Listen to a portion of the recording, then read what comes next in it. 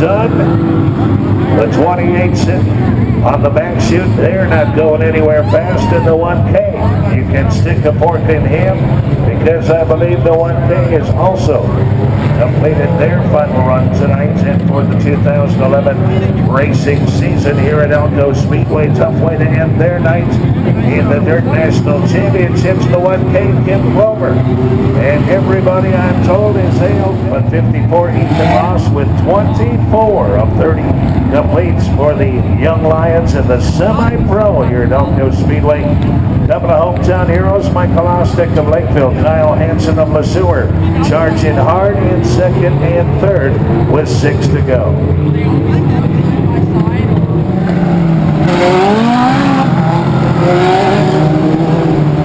So JT Anderson making sure that everybody's good to go.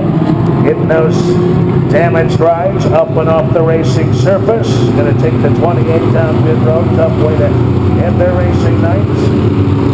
But we're going to get the 1 degree command the next time by. So the 1 degree command is going to be shown to the Young Lions in the semi-pros. 24 of 30 completes.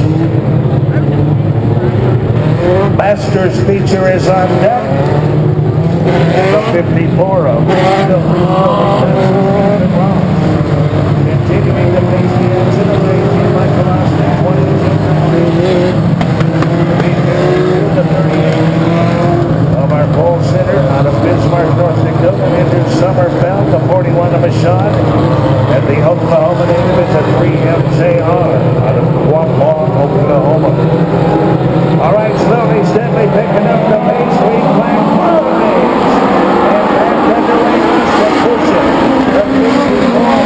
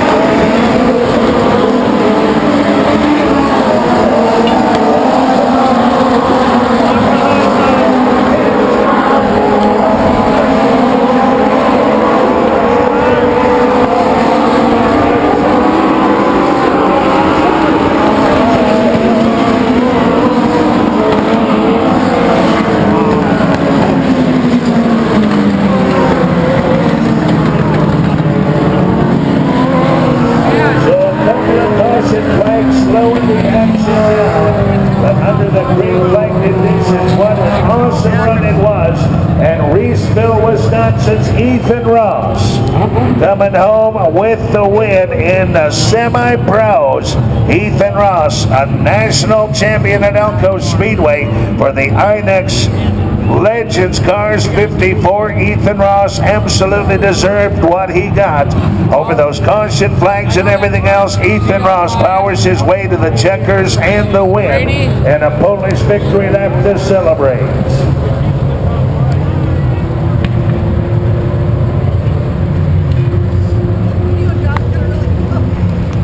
So Legends drivers this weekend gathering from all across the country and racing and chasing tonight at Elko Speedway.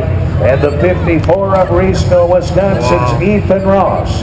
Holding off Michael Ostick, the 38 of Summerfield, 22 Hanson, and the B-52 to take the checkers in the Young Lions Semi-Pro 30-lap Dirt National Champion. Sponsor Cajun with the IMAX Legend Stars, presented by 600 Racing here at Elko Speedway. Race fans, he's going to be a happy camper down in Victory Lane. Let's hear it for the 54 of Reeseville, Wisconsin's Ethan Ross. Yeah.